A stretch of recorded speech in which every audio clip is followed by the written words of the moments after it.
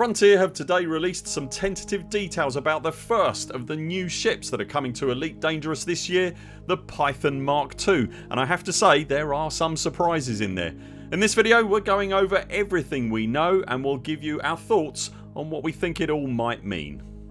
A quick recap then. On last month's Frontier Unlocked livestream, FDev announced that this year would see the release of at least 4 new ships into the game. They also announced that the much maligned and frankly largely ignored power play system would be getting a complete overhaul, with that update expected sometime in the summer. There is also a brand new feature coming to the game this year that FDev aren't yet talking about.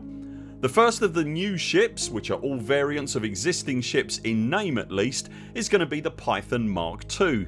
Frontier have today released some work in progress footage of the sleek new ship variant shown in game for the first time, which you can see on screen now. From the details supplied to us by Frontier, I can tell you that the new Python variant will have an extra 2 utility slots over the current popular workhorse Mark 1 Python and an extra hardpoint, bringing it to 6 utility slots and 6 hardpoints in total. FDev haven't yet released any more details about the interior layout of the vessel or the hardpoint sizes specifically, but looking closely at the exterior of the top side of the ship you can clearly see the regular hardpoint layout of the Python Mark 1 replicated, but with an extra hardpoint apparent between the 2 mid-section class 3 hardpoints. That extra hardpoint appears to be the same size, physically at least, as those 2 class 3s either side of it. If we assume that the rest of the Python's hardpoint layout is the same and that the additional hardpoint is indeed an extra class 3, then that will give the new ship 3 class 3s on the top, 1 class 3 in the chin position and 2 class 2s positioned either side of the cockpit. Aesthetically, Frontier have let it be known that the ship has taken inspiration from modern day 5th generation stealth fighters. They said that they wanted to project the impression of a fast and manoeuvrable combat vessel. They've also stated that the sleeker, smoother and more refined look of the ship marks a development in the existing DeLacy aesthetic that has allowed them to make use of advances in concepting, modelling and rendering. This new Falcon DeLacy design philosophy will be used moving forward with any potential future ships from the brand, implying that at least one of the other 3 ships due this year could also be from the Falcon DeLacy shipyards.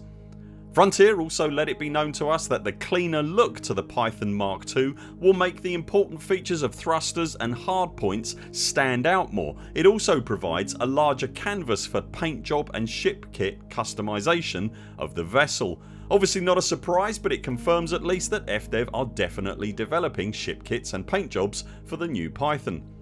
Whilst all of this is interesting for anyone planning a potential build of one of the new Pythons, there were a few other details that are way more telling about what FDev have planned for the ship and perhaps even for the game in the new power play era ahead of us. In their release to the Content Creators Program, Frontier makes specific note that the Python Mk2 has been deliberately created with the intention of being able to compete with some of the best current PvP ships in the game, mentioning specifically the Mamba and the Fer-de-Lance. FDev did say that players will undoubtedly find other uses for the Mk2, but that the design focus was definitely focused towards PvP. They also mentioned that they will be giving commanders, in their words, quote, more reasons to engage in PvP with Powerplay 2.0 end quote, and that the Python Mk2 will enhance that experience. There is also yet another capability of the Python Mk2, but Frontier are not ready to reveal what that capability is just yet. Whilst we've obviously had combat specific vessels released into the game before, this marks the first time that I'm aware of that FDev have mentioned that a new ship has been specifically designed to compete in the PvP arena against what are generally considered to be the current meta ships. Couple this with the mention that they plan to give commanders more reasons to engage with PvP with the launch of Powerplay 2.0 and that the Python Mk2 is being built with the direct intention of enhancing that experience, then it does seem that Frontier are hinting that open play and PvP are going to be important in the new age of power play when it releases later this year. This leads me to believe then that perhaps Frontier are attempting to give the PvP community the feature that they've been crying out for such a long time, that being truly meaningful PvP. At the same time as revamping the power play experience, this would also give the power play community what they have also been asking for, an effective way to counter actions that happen in private groups or in solo. At the very least, incentivising commanders to play in open when performing power play actions would afford those supporting opposing factions an opportunity to stop them.